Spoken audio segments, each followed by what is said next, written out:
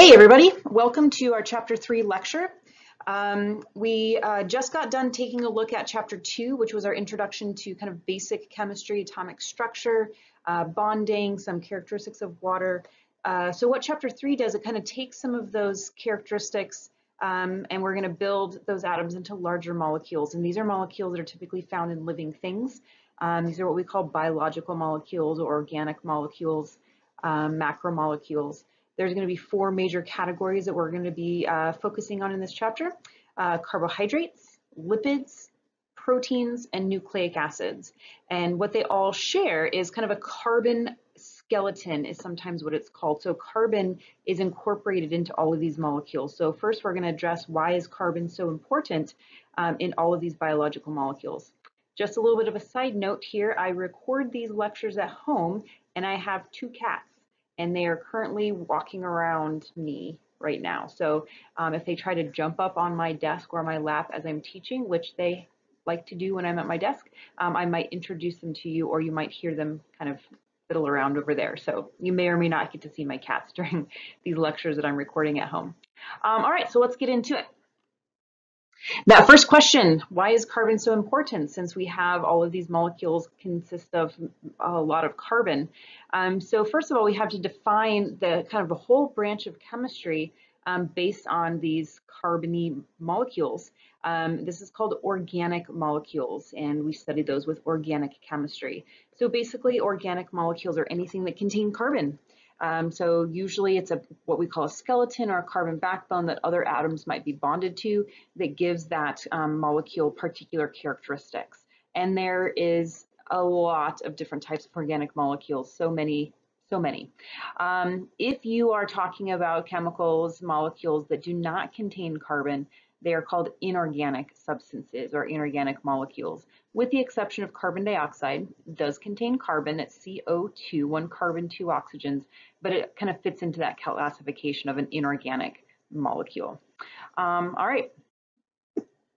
So one of the reasons why carbon is so important is because it's very versatile in bonding. So you got to remember when we were taking a look at atomic structure, protons, neutrons, and electrons, the thing that gave the atoms their characteristic are those valence electrons. So they were in the outermost shell. And if you remember, carbon had four, right? So it had four electrons in its valence shell, so its bonding capacity was up to 4 bonds. It could make 4 single bonds, 2 double bonds, 1 single and a triple bond. So lots of different combinations. And with that, we could go in all different shapes. We'll be seeing some carbon chains, like a whole bunch of carbons end to end in a row. Sometimes we'll see them as ringed shaped molecules. Sometimes we see single bonds, double bonds, and those are all going to give some specific characteristics to the molecules that contain those kind of different carbon bonding. Another thing we're going to take a look at is what are called functional groups. So functional groups are small little collections of atoms that always kind of travel together, and then they give certain characteristics, functional characteristics to a basic carbon chain. So let's take a look at some of that detail. So here we have, if you remember, a little bit of our covalent bonding. So here the first molecule that we have is called methane. That's 1 carbon hooked to 4 hydrogen atoms. So remember, carbon, I just mentioned, they have 4 valence electrons. So they're trying to fulfill that octet stability goal that they're trying to get to. And hydrogen, remember, has 1 valence electron, so it's trying to get to its duplet, its rule of 2, if you will. So looking at that first molecule of methane, we can see 1 carbon atom is in the middle with 4 hydrogen atoms bonded around it in a single bond. Each single bond is representing 2 electrons that are shared. And then we see carbon dioxide, so you can see where there are double bonds on each side of the carbon, sharing 4 electrons as a double bond. And then the last one is called hydrogen cyanide, which is a very poisonous gas. And here is carbon triple bonded to nitrogen and single bonded to hydrogen. So just in those 3 examples, we can see the diversity and the variety of both the ways that carbon can bond to these different atoms. So then over on the right, you can see those bonding capacities. I think we saw the same picture back in chapter 2. So hydrogen does single bonds. Carbons can do single, double, triple bonds. Nitrogen triple bonds. Oxygen single, or double bonds. And it's all based on those valence electrons. We can go back to review chapter 2 to see when that information was presented. All right, so let's take a look at some of these functional groups that can hook onto these carbon molecules, either an individual carbon or a carbon skeleton. So what these functional groups basically are, as the kind of name implies, they're groups of atoms that kind of move and hook together. They don't really get broken apart in chemical reactions. They kind of stay clustered together as a group, and they give function to a particular carbon skeleton. So a whole bunch of carbons all by itself is a very boring molecule, if you will. It's nonpolar. There's equal sharing of all the electrons. If you have a whole bunch of carbons bonded together, there's no reactivity to it. But then you can start sticking some of these functional groups onto those carbons, and then you start getting some different chemical characteristics. So as we go through these, just quickly recognize that we have functional groups. We'll be seeing them in some of our examples of organic molecules. I'll try to point those out as we see them in actual examples. So the first group is called a hydroxyl. It is just an oxygen covalently bonded to a hydrogen. There's going to be some polar bonds. It's a polar bond between the oxygen and hydrogen, very much like we saw with water. So it's going to make that, it'll give a non-polar carbon skeleton some polar properties. So it will give it some partial positive and partial negative, which is going to change how that molecule can function and behave in water and with other polar substances. The next two are very similar. They're the carbonyl and the carboxyl group. If you'll notice, it's carbon bonded to two oxygens. It all kind of depends on where that bond is taking place. Carbon bonded to a single oxygen in the carbonyl. And then in the carboxyl group, the carbon double bonded to an oxygen and then another oxygen bound to that. So these also, because you have oxygen, kind of steals those electrons from carbon. It also gives some polar properties wherever we find that carbonyl group. And sometimes the carboxyl is called the carboxylic acid group because that OH minus, get my little pen here, this guy right here, can sometimes have a hydrogen bonded to it. And when mixed with solution in water, it can give off that hydrogen ion. And so we learned in chapter 2 that anything that can release hydrogen ions into solution is considered an acid. So when you hook a carboxyl group onto a carbon skeleton, you've just made an acid. So things like acetic acid, vinegar, and citric acid like orange juice and lemon juice have their acidity because they have those carboxylic acid groups attached to their carbon skeletons. The amino is a nitrogen-containing functional group, so it's NH2. So nitrogen is also kind of electron hungry, so it will steal some of those electrons away from the hydrogen, giving it polar properties, so it's going to be able to interact with water. We see amino groups primarily on amino acids, which is part of our protein macromolecule we'll be taking a look at shortly. We see it in some nucleic acids like DNA and RNA and in some hormones. The next one is called sulfhydryl. This is a sulfur, which we don't normally see that atom too much in organic molecules, but we see it a lot in proteins because it is found in the amino acid cysteine and very important in the three-dimensional folding of proteins, as we'll see here shortly. The next group is called a phosphate group. This is a really big functional group as far as size goes. It's got 5 atoms in it, 1 phosphorus atom in the middle with 4 oxygens bound around it, which can then bind to a carbon. So phosphate groups in this ionized form mean they've lost the hydrogen. So again, everywhere you see that negative ion right here, that could potentially hold hydrogens. So again, if you have something that mixes with solution, loses its hydrogen, it can form acids like we see here. Nucleic acids, we have phosphate groups in nucleic acids.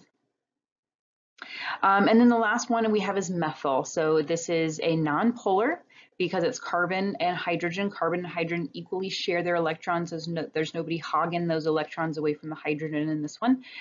So this is nonpolar. A lot of times it's found associated with DNA and on steroid hormones.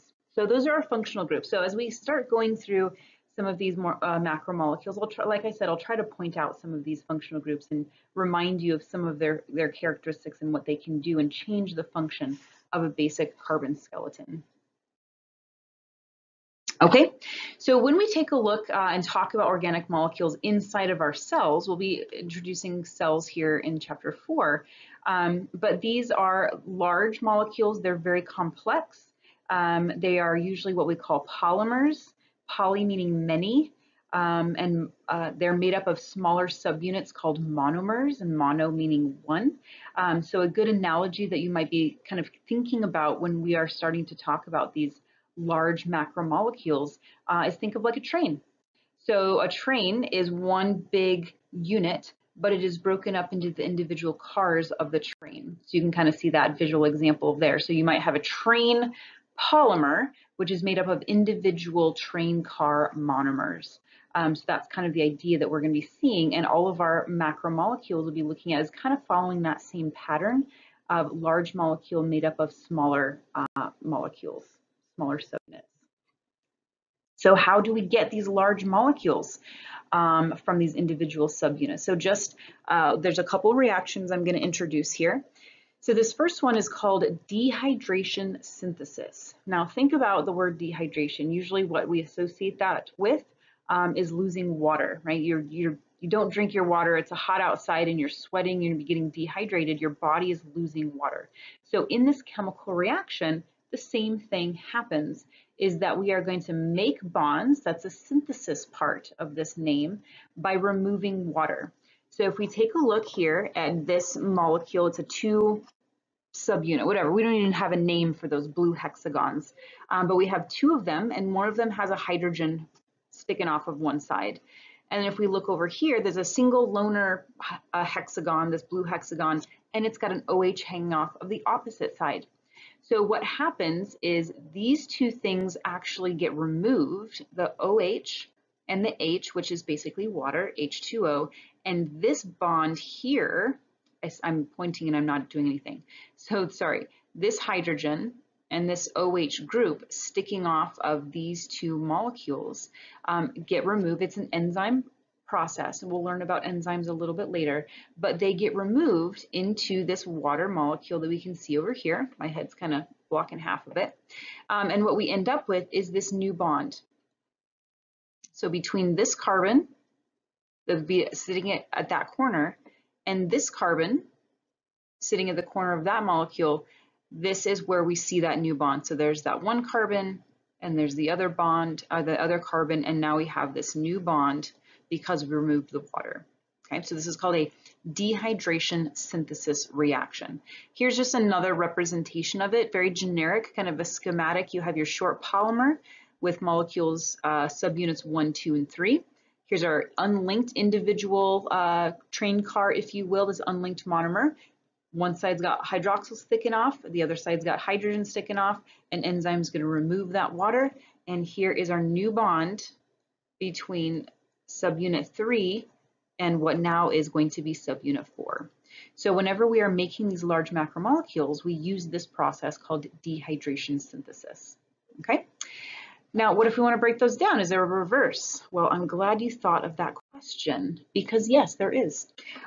So if we have large macromolecules that we want to break down, say like you're eating sugar, or I should say starch, like a potato or a piece of bread. Starch is a huge, one of these huge macromolecules, a carbohydrate, and we can't absorb that huge across our digestive epithelium. We need to break it down into this individual subunits, those monosaccharides.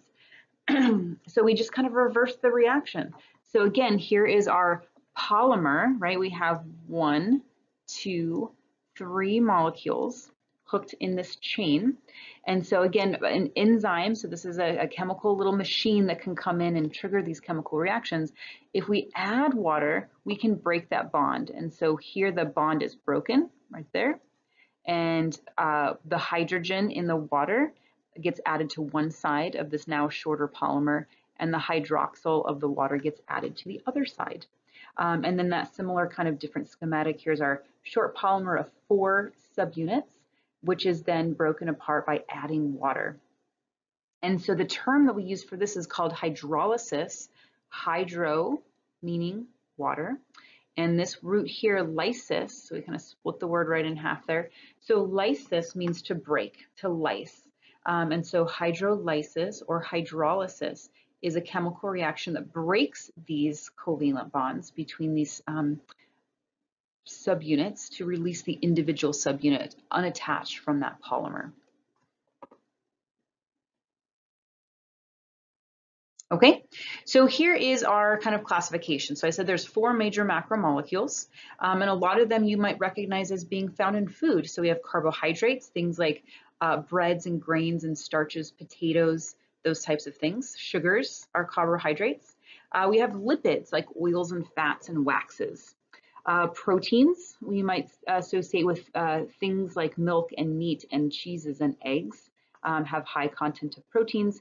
And then lastly, we have nucleic acids, which usually aren't associated with nutrition, but most people know nucleic acids as your DNA, your blueprint, your master plan for all of your cells. But we don't really use that for nutrition, but it's still in this kind of this category of these macromolecules. All right, so here's a table that you can take a look at in your book. So this is on page 36.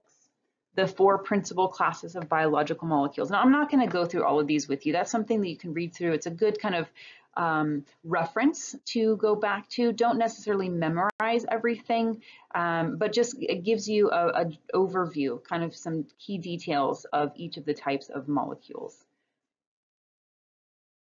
Okay, so we're going to start with carbohydrates first. So just like the name implies, carbo is referencing carbon, and hydrate is referencing hydrogen. So carbohydrates are mainly carbon and hydrogen with some oxygen thrown in there. So usually the carbohydrates are, these 3 atoms are put together in a very specific ratio. So usually carbon, hydrogen, oxygen in a 1:2 to 1 ratio. So for example, this is glucose. So glucose is made up of 6 carbons. So in chemical formulas, you use a little subscript after the chemical symbol. So this lets us know we have 6 carbons. And then we have 12 hydrogens. I'm trying to do my best PowerPoint writing here. All right, so there's that 1 to 2. So we have double hydrogens compared to our carbons. And then our oxygen, we also have 6. So we have double hydrogens compared to the number of oxygens and carbons that we have. So whenever you see that chemical formula, C6H12O6, that is letting you know you're talking about glucose, which is one of the most common sugars that we have out there. It is considered a monosaccharide, and it is in this ring form, so it looks like a little hexagon. With those carbons, you can count the carbons, you can count the oxygens, you can count the hydrogens, and that's the formula you'll come up with, C6H12O6. When you get 2 of these monosaccharides, mono meaning 1, saccharide means sugar. When you get 2 of those hooked together, these are called disaccharides, di meaning 2. So disaccharides would be things like lactose, sugar that is in your milk, or sucrose, which is table sugar that you find on your counter and in your cupboard. And then when you get a whole bunch of these saccharides hooked together, a whole bunch of the monosaccharides, you get what we call a polysaccharide, many saccharide sugar. So monomer and polymer are general terms. Now that we're specifically looking at carbohydrates, we can call them monosaccharides and polysaccharides, specifically talking about those sugars. Okay, so what does our body use carbohydrates for? Primarily for energy. So when we are going to be talking about how our bodies get energy from the food that we eat, we primarily get that from carbohydrates. It's a nice quick energy store. There's a lot of energy stored in those covalent bonds between the carbons and hydrogens and oxygens. So our body has a great way of kind of breaking those down and stripping that energy away from the carbohydrates. And so that is a major use of it in our body. It has some functional groups. So there's those hydroxyl functional groups, the OHs that we just got done talking about. Again, that's going to give sugar this polar properties. There's going to be some negative charges on the oxygen, some slightly positive charges on the hydrogens. And what that does is it makes it water soluble. You know, I make hummingbird food for the little hummingbirds that come by my porch. So I mix a whole lot of sugar in with that water and it dissolves. It's soluble. And the reason for that is because the polar molecule of water can break apart the polar bonds between the glucose molecules. Okay. So here is our a little bit closer look at the monosaccharide. So we have this backbone, this carbon backbone. There's that glucose chemical formula. Again, it doesn't always have to have 6. You can have monosaccharides of 3, 4, 5, or 6, I think usually, carbon skeletons, carbon chains, usually found in a ring, but they can actually also be linear, like just a straight line of the carbons in a row. So besides glucose, there are some other important monosaccharides that you may have heard of. Fructose, which you can often find in corn syrup and fruits, like high fructose corn syrup. It's a monosaccharide. Galactose is part of that lactose disaccharide. So the milk sugar is actually 2 monosaccharides hooked together, and one of those is galactose. And then we have ribose and deoxyribose, which are 5 carbon sugars. They are in a pentagon shape as opposed to a hexagon shape. And these are the sugars that are associated with your nucleic acids, your DNA and RNA. So deoxyribonucleic acid is the deoxyribose sugar, and the ribonucleic acid is the ribose sugar. Okay, so when we take a look at these monosaccharides, we can either, when they come into our body, we can burn them, or I should say utilize, kind of extract the energy from them, but we can also use them to do as building blocks to make our own monosaccharides. So if we wanted to store them, we start hooking them together in that dehydration synthesis, and we can build them up into larger storage molecules in these different polysaccharides. We'll see some examples of those here in a little bit. All right, so here's some specific disaccharides, again, that you might be familiar with. So sucrose is our table sugar. So that is a glucose and a fructose hooked together. Lactose, which you find in milk, this is a glucose and a galactose. And then a maltose or malt sugar is glucose and glucose. So you may have been familiar with these terms before, but not quite knowing what they mean. That's all they are. So lactose, if you're maybe lactose intolerant or somebody who is, you just have the inability to break down that bond between the glucose and galactose. So the lactose moves on through your system instead of getting fully digested, and that gives you all those yucky side effects of taking in dairy. All right, so those are our monosaccharides and disaccharides. So now we're going to take a look at polysaccharides, which is, a whole lot of these monosaccharides hooked together. And there's a couple different kind of categories of these polysaccharides. Some of them are storage, right? They're good for energy, so we can store these.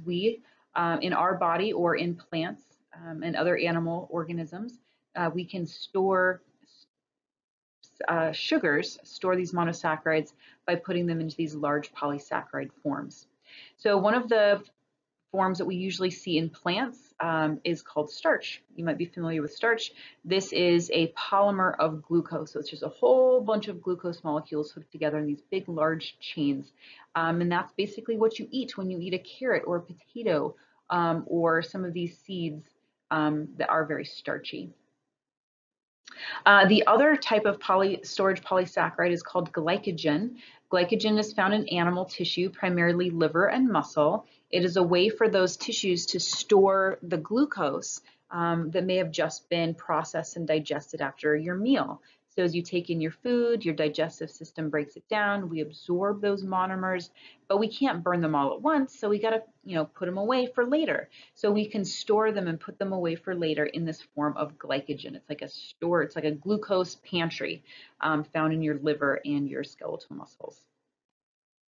All right, so here's some visual representations of those things. So on the top, we have a picture of starch, a little micrograph of a potato, and you can see all those little blue hexagons. Each one of those is representing an individual glucose molecule, and they're hooked together in big long chains, and there's some branching going off here and there, but it's just all glucose. And so when you eat a potato, you are eating starch, which then your body will break down to the individual molecule of glucose. So then that gets absorbed into your bloodstream, goes into your tissues, and then that picture on the bottom, this big crazy looking wheel here, this is a picture of glycogen. So it is a huge storage molecule. Each one of those tiny little circles, like I'm going to circle one right there, that is one glucose molecule. So you can imagine how much glucose we can store. So after we eat our potato, that gives us a glucose in the form of starch. We break that down in our digestive system. We absorb the individual monosaccharides, and then that gets carried off to our liver and our muscles, and then they kind of put that in our glucose pantry in this form of glycogen. So then later in the middle of the night, or it's been 5 hours since you've eaten breakfast or lunch, then we can start breaking some of those glucoses out of the glycogen to go and feed the rest of our body in the times between our meals. All right, there are some polysaccharides that serve the purpose of structure as opposed to storage. So cellulose is a polymer of glucose. Cellulose is found in plant cell walls. It's basically stems and wood and kind of planty stuff. So that's basically all it is. There's a picture of it there on your screen showing you these big long chains. They're more linear. They're not branched like the starch was in the last slide. So it gives them this nice rigid structure. Gives plants kind of their rigidity, the ability to grow 200 feet tall when you're taking a look at one of those tall redwood trees or so. And then the other polysaccharide as a structural polysaccharide is what's called chitin. This is found in the cell walls of fungus and also in the exoskeleton of insects, crabs, and spiders. So kind of a weird, similar characteristic that we're going to find the same polysaccharide in two completely different kingdoms. So we have fungus and animalia, both containing chitin in their kind of protective structures. And you can see it's glucose, again, modified a little bit with some nitrogen in there and alternating patterns of how they're bonded together. Okay, so that was our discussion on carbohydrates, primarily for energy and a little bit in structure for when you're taking a look at plants. So our next macromolecule are lipids. So lipids are also made up of carbon, hydrogen, and oxygen, but they don't have that very strict ratio to each other. They're mainly carbon and hydrogen with a lot fewer oxygens involved. So they're very long chains of carbon and hydrogen, which share their electrons equally. So we call these nonpolar, right? We've learned that word before. So nonpolar hydrocarbons are hydrophobic, water-fearing. So they do not interact with water very well. So as you'll notice, or you might experience, water and oil don't mix. And the reason why is because oil is a lipid, is a type of this macromolecule made of these big long chains of hydrocarbons that repel water because they don't have any partial charges for the water to stick to. All right, so they're very diverse in their function. So where carbohydrates were primarily for energy storage and use, lipids can also do energy storage, but they can do other things like waterproofing. They're a big part of our membranes in our cells, and a lot of our hormones are lipid-based hormones. So this picture here of the David statue says, if you don't move, you get fat. So we do store a lot of our energy in lipids, and if we take in too many more calories than we burn, our body tends to store those extra calories as fat. All right, so the three categories of lipids we're going to take a look at are oils, fats, and waxes. So we're going to take a look at oils and fats first. So if we take a look at this picture over here, this guy right here, you'll notice you can see these big long chains of hydrocarbons. It's just carbon, hydrogen, carbon, hydrogen, carbon, hydrogen, and they're all nonpolar. So this is going to be the repelling, the hydrophobic piece to this molecule. And then what we have in this gray box, or kind of this tan box here, is this is what's called a glycerol molecule. It's a 3-carbon chain with some hydrogens, but also has some of those hydroxyl groups, right? We talked about some hydroxyl groups. So here what we have is a little bit of polarity on that glycerol molecule. We have, okay, here's a question for you. If we're bonding 3 of our fatty acid chains, each to that glycerol backbone, and we are removing water, what do we call this? This is our dehydration. I'm just going to abbreviate synthesis, right? So that was a dehydration synthesis reaction to take our individual subunits of fatty acids and making these larger polymers of what's called a triglyceride. So you may have heard of triglycerides if you've done your blood work and you check your cholesterol levels and your fat levels. That's what the doctors are looking for, is how much of this free-floating triglycerides you have in your blood. So fat a lot of times is stored, so we can see the bear there, and the avocado has lots of plant oils in there. Okay, so to distinguish between an oil and a fat, what's the difference? They're all kind of the same. Well, they are all lipids, but there is actually a chemical basis for the difference between a fat and an oil.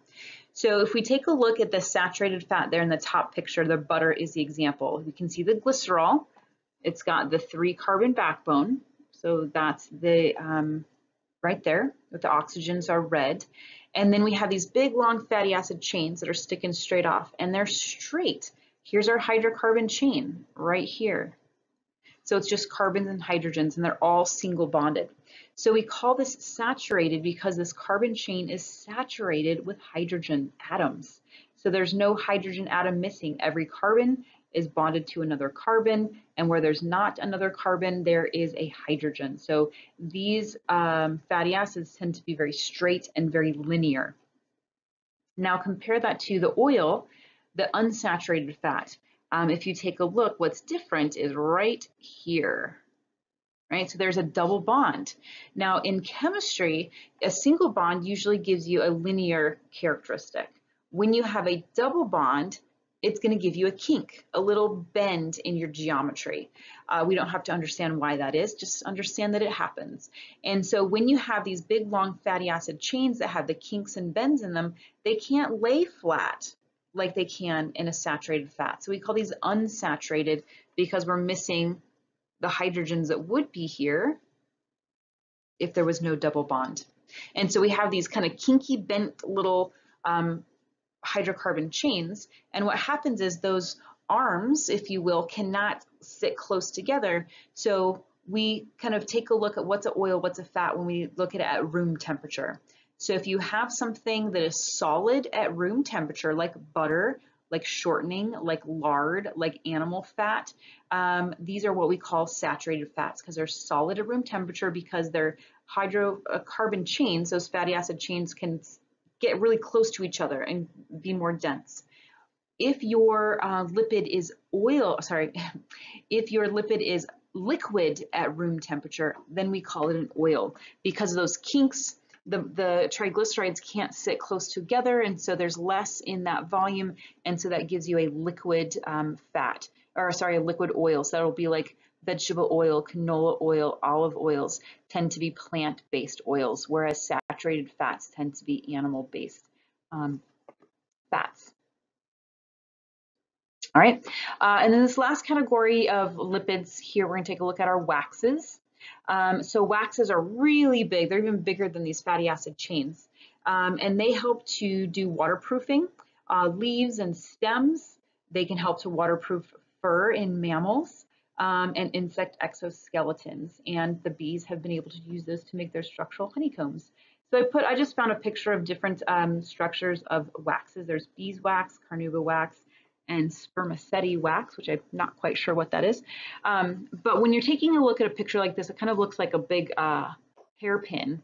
But each one of these angles is representing a carbon. So carbon, carbon, carbon, carbon, carbon, which is going to have hydrogen sticking off of it. So we don't really see any double bonds between the carbons. We see some double bonds here with the oxygen, but we have these big long chains, and so that's going to give it that hydrophobic characteristic that's going to be able to repel water. Okay, a different category, so not fats, oils, or waxes, but we have another structural and functional category called phospholipids. So there's that phospho group, that was one of our functional groups that we saw a little bit earlier. And so if we take a look at the structure, here we have a very similar beginning, right? So we have our fatty acid chains right here. We have our glycerol backbone right here, but instead of a triglyceride, instead of 3, we only have 2 fatty acid chains. And in that third carbon spot, what we are going to end up is with that phosphate group. and then some kind of other functional group, a big collection of charged atoms. So here's the big deal with phospholipids, is we have this part here. I'm going to circle all the yellow bits. These are hydrophobic because they have those big long hydrocarbon tails, non-polar bonds, no partial charges. And then here, this part of the molecule is hydrophilic, water-loving, right? Because we have hydroxyl groups, which are, or the oxygens on the glycerol, which are going to be electronegative, kind of hogging some of those electrons. And we have our phosphate group has charges hooked to it. And we have this functional group is going to have some charges hooked to it. And so this is going to have, since it's got charges, it's going to be able to interact with water. But the other side, the hydrophobic side, is not going to be able to react with water. So we have this molecule that has two kind of identities. We have a hydrophobic side and we have a hydrophilic side. So why is that important? Well, it's important because this allows us to make plasma membranes. It allows us to make these physical barriers between the inside of the cell and the outside of the cell. So we'll see that a little bit more probably in chapter 5 when we dive into plasma membrane structure and function. So this is kind of our foundational knowledge to help us understand what how these phospholipids work, is because they have these two characteristic features, a hydrophilic head and a hydrophobic tail. And a lot of times you see them depicted like a lollipop with two sticks, or maybe a balloon with two strings hanging down, representing those two different regions, the hydrophobic and the hydrophilic, the head and the tail. All right, our last group of lipids are called steroids. So you might be thinking steroids like muscle bodybuilders, and that's kind of part of it. But we have natural, circulating steroids that do good things for our body. But a lot of these are going to be hormones like estrogen, progesterone, testosterone. Those are considered steroids. We also have cholesterol, which is a type of a steroid that's found in animal fats. We need it. We need cholesterol in our diet, but we just don't want too much because it's been found to give increase the risk of heart disease. So here is the common theme, if you will, for these steroid lipids, is that they have 4 rings. So again, everywhere where you see a corner, that's representing a carbon molecule. So there's lots of carbons and there's going to be lots of hydrogens. They're just not pictured here in the diagrams, but you can see they all kind of share that same basic blue part of the molecule, with the variation being all of these different functional groups. So we have some hydroxyls here. We have some methyl groups here. We have some more methyl groups here. And some hydroxyl groups down here. So we see some similarities and also some differences based on that general plan of a steroid. Okay, our third and probably most diverse of our macromolecules are called proteins. So I'm starting off with like, what are proteins? And you have this table in your book that is a little bit smaller here in this newer edition. So this is an older picture on page 40. Table 3.3, these are all the various functions of proteins. So we can have structural proteins like hair. We can have movement proteins like actin and myosin, which allow our muscles to contract. We can have like antibodies for fighting diseases are proteins. Storage proteins, signaling proteins like insulin. A lot of our hormones and cell signalers take on a protein form. And catalyzing reactions, these are called enzymes, very important for cell processes. They're all proteins. So I have a picture of hair, muscle fibers, and an enzyme. That enzyme, that blue blob there, is actually amylase. Amylase is an enzyme that breaks starches down into individual glucose molecules. So kind of connected to what we just got done talking about. So with proteins, structure is critical. So the ability for the protein to work properly, it has to have a very specific 3-dimensional shape. And the way that it does that is the way that it's formed. And it's formed by these big long chains of their monomers, or amino acids. So you get hundreds and hundreds, maybe even thousands of amino acids hooked end to end like a big pearl necklace. And it's that specific sequence of those amino acids that give the protein the ability to fold into that 3-dimensional shape. So you can see on the picture, each one of the little blue circles there has a different abbreviation for an amino acid, and they are in a very specific order. So to change that sequence, the protein probably would not work. Okay, so when we take a look at these building blocks, they're called amino acids. So they're going to have the amine group. We'll see this nitrogen containing group, and the acid part is representing to the carboxylic acid functional group. So we can see we have these functional groups coming in and giving us these particular characteristics of amino acids. So some of them have hydrophobic sides, some of them have hydrophilic sides, some of them are acidic, some of them are basic. So there's lots of different characteristics, and there's about 20 different amino acids that can be put in this very specific sequence to allow for the protein to do that special folding and have its job. So here's the basic structure. So the skeleton, if you will, the carbon skeleton, starts with this central carbon here. Okay. Sticking off of the central carbon is that one functional group. Here's our NH2, so this was our amine group. That's the nitrogen containing group. And then over here, remember we had a C double bonded to an O and another O. That was our carboxylic acid group. So the amino acid is where the name comes from. So that central carbon has an amine group. It's got the carboxylic acid group. It's got a hydrogen hooked to it. And then this guy right here is called the R group. This is what's different between all of the 20 amino acids. The amino group's the same, the carboxylic acid group's the same, the hydrogen's the same, but what's different is that R group. And so there's 20 different R groups. That's going to give you 20 different functional amino acids. So here's just an example of 5 different amino acids. So you can see that basic pattern here is kind of the unshaded boxes. So here's our 2 carbons. You can see the hydroxyl group and the amine group and the hydrogen. And then what's in the green boxes, those are the variable, the R chains. And so some of them you can see functional groups here.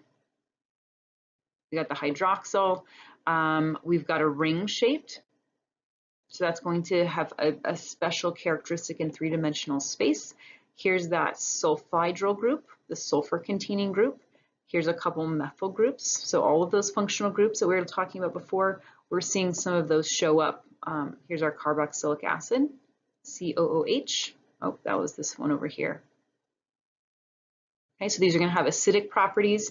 These two here are going to be non-polar because they don't have any oxygen or nitrogen stealing some of those hydrogens away. And so that's going to give them hydrophobic properties. Okay, so like I mentioned before, it is the sequence of those particular amino acids that are going to give the protein its folding. So now we're going to take a look at these different levels of folding. But before we do that, I forgot, we have to hook these amino acids together. So here's our dehydration synthesis reaction that we talked about before, just like we saw making monosaccharides into polysaccharides, making individual fatty acids into triglycerides. Now we're going to take individual amino acids and hook them together into long polypeptides is what it's called. And this particular type of bond, it's got an actual special name. It's called the peptide bond. So whenever you hook 2 amino acids together, it's called a peptide bond, and there's our water as the byproduct. Okay, so here's our 4 levels of protein structure. So just the base sequence, when you, like the bead on the string, those blue balls that are all stuck together, that's called the primary sequence. So that's just that very special sequence that the amino acids are hooked together. Then they're going to fold. They can fold into kind of a spiral shape, or they can fold into a zigzag shape, and this is called the secondary structure. And then those folds fold on themselves again to give you another 3-dimensional shape, and that's called the tertiary structure. You get the kind of the pattern here: primary, secondary, tertiary. And then lastly, you have quaternary, which is you have 2 or more individual protein chains held together to make a very large protein. So let's take a look at a picture. I believe I have that coming up next. Yep. So here in part A, so this is our primary structure right here. That's a very bad arrow. So this is just a particular sequence. So leucine, valine, lysine, lysine, glycine, histidine. That's that primary structure, that very special order. So then that secondary structure is, in this particular example, it's folded into a helix, like a little spiral. And so the things that are holding it together in that shape are hydrogen bonds. So you're going to have some attraction between the partial positive and partial negative charges, holding that spiral together. All right, and then we fold it one more time. So we have this tertiary structure, and so now bonds that are going to be from, here's our helix, we might get some bonds from here to here, or we might get some bonds from here to here, or from here to here, and these are going to be stronger covalent bonds, usually with that cysteine sulfhydryl containing group, and so those are going to be a lot stronger bonds. You might get some ionic bonds coming together, you might get some hydrophobic or hydrophilic interactions coming together, and so that's going to hold that tertiary shape very specifically. And then lastly, that quaternary protein, each one of those yellow blobs, this big blob right here, that's one protein. But to get our final product, you have 4 of these all kind of hooked together, and this is quaternary. This particular protein example is hemoglobin. It is the protein that's found in your red blood cells that carries oxygen. So in this heme group, this is where you actually have oxygen gas bind. So when you breathe, we take in the oxygen to our lungs, it goes from our lungs into our blood, and then oxygen is going to bind and saturate all of those heme units on our hemoglobin. So we have these 4 levels, and if there's any change to any of those levels of structural organization, the protein may not work. Okay, so when you have a situation where the protein loses that 3-dimensional shape, there's a special word for it. It's called a denaturing or denaturization of the protein. So that could be breaking the hydrogen bonds of that secondary structure, or those covalent bonds or ionic bonds of the tertiary structure. But usually what happens is it loses that very special 3-dimensional shape, and it's not going to function properly. Some of the most common ways that you can denature a protein is by high heat, like you're boiling or superheating this substance. It breaks those bonds because of that temperature, or chemical reactions like too acidic or too basic, or other strong chemicals that can come in and interfere with those bonds. So here's kind of a visual representation of what that might look like. So the normal protein, here we have those spirals, then we have that tertiary, or this, the tertiary folding giving you that normal shape, and then you have a denaturing event, could be heat, could be acid, is going to break up those bonds, and you get this big, just that ribbony of the primary sequence, and it's not going to function. It's not going to have that 3-dimensional shape to allow it to do what it needs to do. Now, sometimes you might be able to renature that protein. So if you take that thing away, the heat or the acid or the base, if you remove that, the protein may fold back in on itself, but a lot of times it doesn't. So think of egg whites. I think there's an example in the book of cooked eggs there on page 43. Egg white is mostly protein. It's called albumin. And if you put that in a pan, the heat of the pan denatures the egg protein, and you can't undenature that. You can't renature a cooked egg white. So that's a permanent denaturing of that particular protein. All right, on to our last macromolecule. So these are nucleic acids. So nucleic acids, again, polymers made up of their individual monomer called a nucleotide. So there's a picture of a nucleotide there on the screen. It has 3 major parts. We have the base, which is sometimes called a nitrogenous base because it contains lots of nitrogens. There you go. It's hard to make arrows. And then we have a sugar. Could be a ribose sugar if you're going to make RNA, or a deoxyribose sugar if you're going to make DNA. So here's our sugar. And then we have our phosphate group. So there's that big functional group that we talked about before. So we can see a couple other functional groups. Here's an amine, here's a hydroxyl, and then here's the whole big phosphate. So again, we're seeing those functional groups in all types of these macromolecules. Okay, so there's 2 groups of nucleic acids. I've mentioned them kind of in passing. We have ribonucleotides, RNA. So these are used to kind of help out the process of taking that information that's stored in your DNA and making your cell have use of it, which is usually instructions for making those proteins that we just got done talking about. They have 4 nitrogenous bases: adenine, guanine, cytosine, and uracil. And they're usually single-stranded, so it's not a double helix like the typical DNA molecule that we see. DNA, on the other hand, is a double helix, and it has 4 bases: adenine, guanine, cytosine, and thymine. So the only difference between the bases there is RNA has uracil, DNA has thymine. All right, so here's just some visual representations of those 2 molecules where DNA is a double helix. There's adenine, guanine, cytosine, and thymine, and the RNA is a single helix: adenine, guanine, cytosine, and uracil. And you can see some similarities between the thymine and the uracil. We're going to talk a lot more about these molecules when we get to the actual DNA chapter and protein synthesis and heredity. So for right now, we're just introducing what this molecule is. And I found a nice little meme there on the internet. Of course, scientists are going to focus in on her hair, where you have a single ringlet is our RNA and a double ringlet is our DNA, right? Can't get away from science, even on Game of Thrones. Now, those are the primary nucleic acids, the DNA and the RNA, but there are some smaller nucleotide kind of derivatives out there that are very, very important for cellular processes. Some of them are used as intracellular messengers, so kind of like they can deliver messages within the cell. This one's called cyclic AMP. Sometimes they are used to store energy. So the major energy currency of the cell is a molecule called ATP, adenosine triphosphate. It looks just like the nucleotide, but it's got 3 phosphates, 1, 2, 3 phosphate groups instead of just that one.